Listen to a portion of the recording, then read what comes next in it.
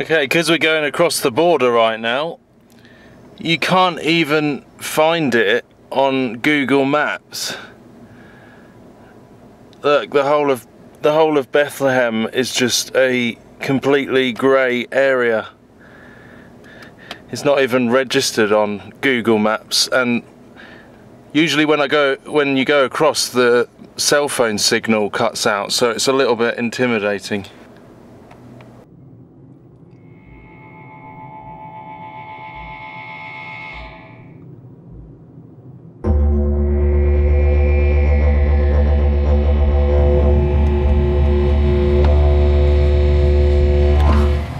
Hey, I'm looking for Bethlehem. What? Bethlehem.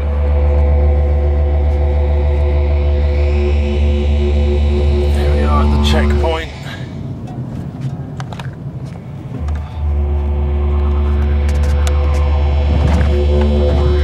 This is what so many of the... I've heard so many of the Israeli mothers worried about their sons and daughters, you know, standing on a checkpoint where people have been attacked. The Israeli soldiers have been attacked before.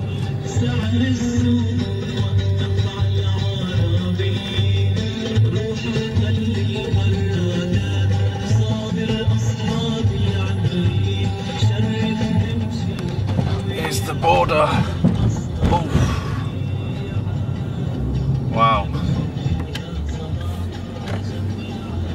It's definitely got a different feeling as soon as you get across the border from Israel. It's got a heavier feeling here. And remember, it's actually illegal for an Israeli citizen to come here, to come across the border, because it's too dangerous. It's too dangerous. It kind of puts the whole situation into a little more context, away from some of the bias that we do see in the mainstream media, in the liberal media.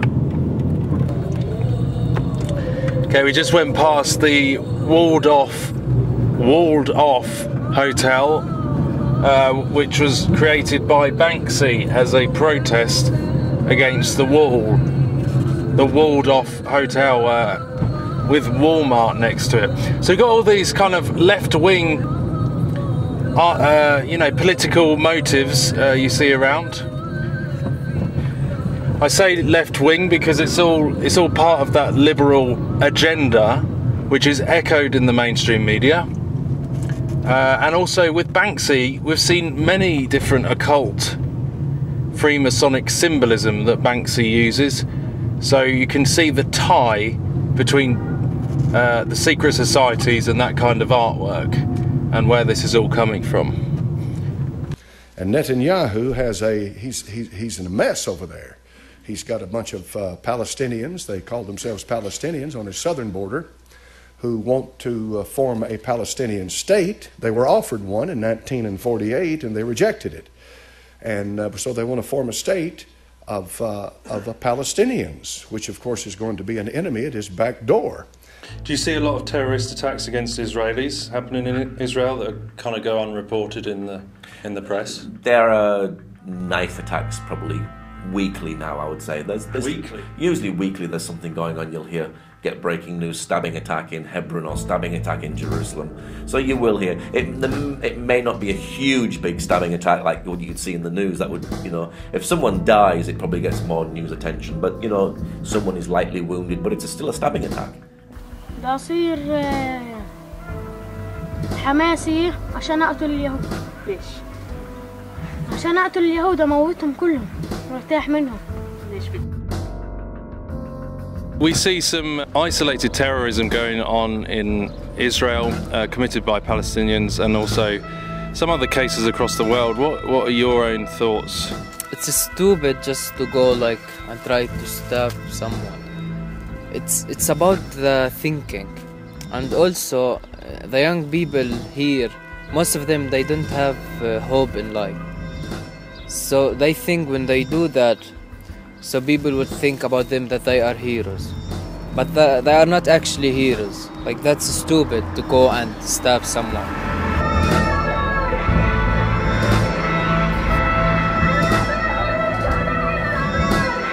So these are the Palestinian schools indoctrinating the children. That's right. It's like a military operation. Right, absolutely. They're rubbing them up for the right of return by force of arms. They don't mince words.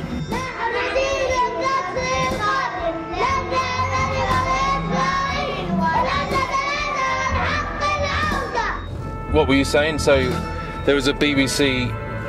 Well, no, there was a camera crew down at Damascus Gate and they were filming down there. In Jerusalem? When a terrorist attack took place, yes. And of a Palestinian there was a knife attack that happened. And when they put it on the news, the only bit that you saw from the knife attack was the bit where the Israeli soldiers were shooting the Palestinian dead. And I wondered where was the editing in this? Yeah. Did they film, and I don't know, did they film the whole lot? Mm-hmm. Why is it you've only just got the Palestinian bit where the Palestinian was shot dead? I just felt that it was bad editing, that you just showed one side of the story. Yeah. But again, that's indoctrination. You don't want people to think that there was a knife there. You want people to think this Palestinian has been shot. Right. For no reason whatsoever, then they've planted a knife. Right. You know? So why is it always anti-Israeli? That's the irony, you know? Well, it's part of the agenda.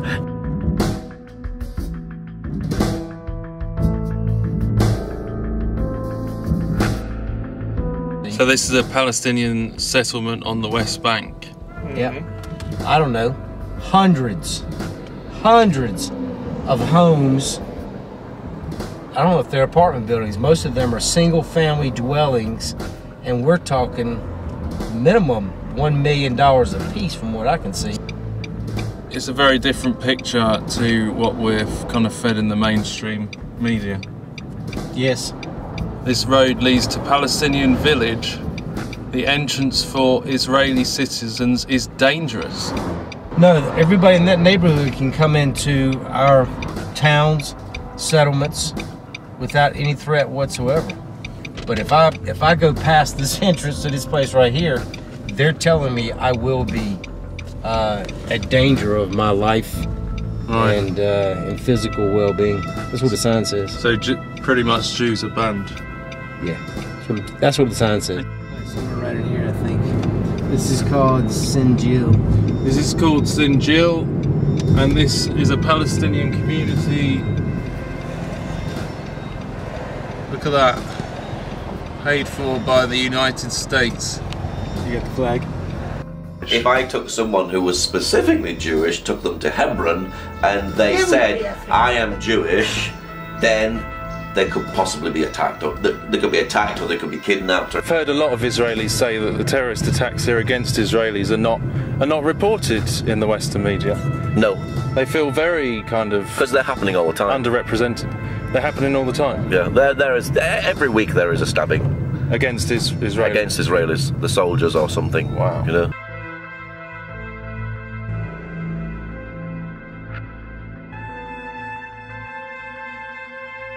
They're kind of... They were mean. Mean because you believe in Jesus, yes, and not Muhammad. They would say, you know, people that change their religion should be killed.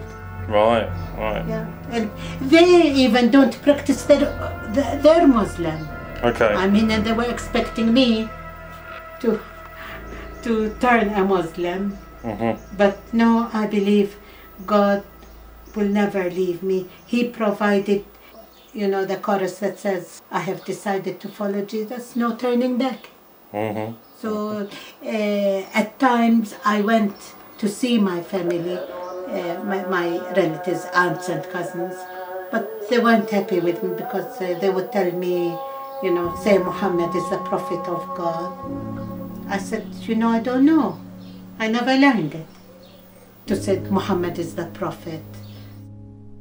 What's your opinion on Israel as a Palestinian? Do you dislike Israel? Do you dislike the Jewish people? I'm good with Jewish people and Israeli people, but maybe like I don't like what they are doing, especially the soldiers. They sometimes like humiliate Palestinians, but like it's okay for me like to know Israeli person or Jewish.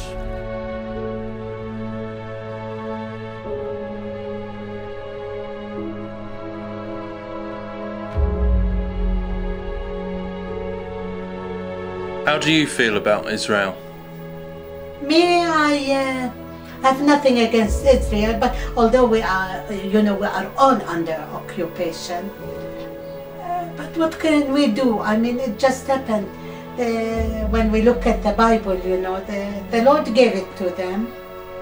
But now the teaching is it's the Jews or the Israel. It's a new Israel. But although I don't believe it, I don't know.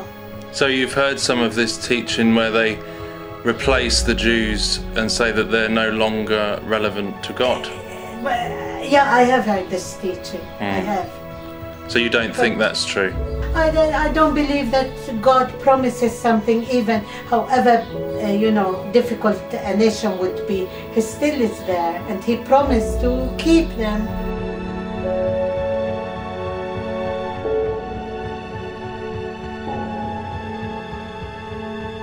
He said that they will be scattered, no matter what, but they will return someday.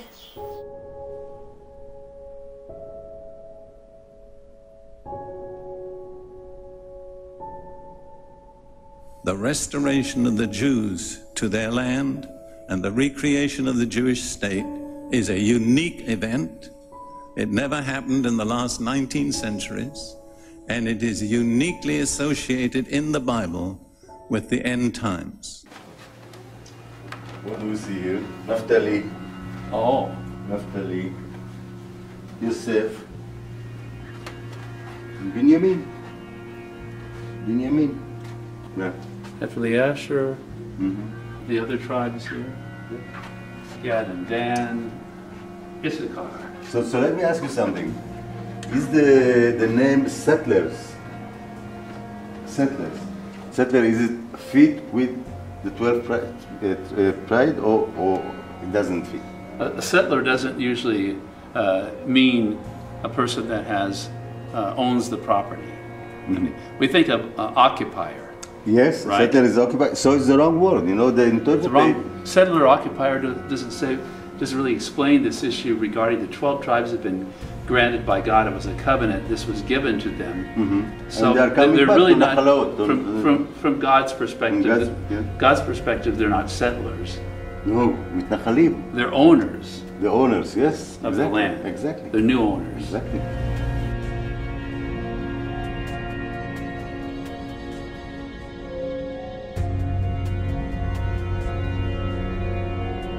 This prophecy coming true. Of the Jews coming back to this land of Israel. Yes, and there will be dancing and singing. So you feel it's a blessing to see this after 2,000 years? It is, definitely. When God has put love of Israel to your heart, and you see it with your own eyes and you're part of it. It's everything. It's you can feel the joy, and you feel like you are part of something what God is doing. You're walking into a prophecy. The 12 tribes of Israel, the land is called Israel. So it's wrong, settlers. The word settler is wrong.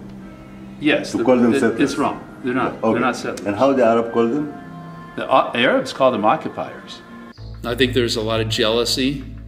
I trace this ongoing problem back to the offspring of Hagar and the jealousy towards Israel at that time.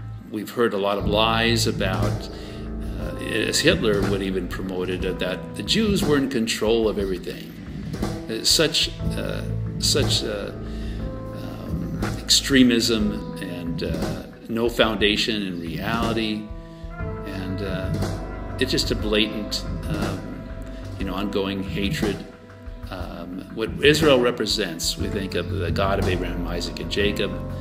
Does the anti-Semitism in the Western world and the Western churches concern you? Do you think that this is getting more and more of a problem in our time? Actually, it's been a problem for a long time, for more than 1,000 years, 1,500 years, more than that, close to 2,000 years, anti-Semitism. But it has a resurgence in our day, and all around the world, people are again attacking and hating the Jewish people. You ask yourself, why in the world would they do that? It's a demonic thing that people would be so anti-Semitic. And the reason is because when the fulfillment of revival comes to the Jewish people, Jesus returns. The devil knows this. He's got the Bible too. And he understands these things, so he does not want to see the success of the Jewish people. If he can wipe them out, it will interfere with the purpose and plans of God. So anti-Semitism, hatred of the Jewish people, is rife in the world. And it has crept into the church. But there is a phenomena where the church is waking up. There's actually a reformation of love toward the Jewish people all over the world. The church in our lifetime has started to pray for Israel, for the peace of God upon Jerusalem.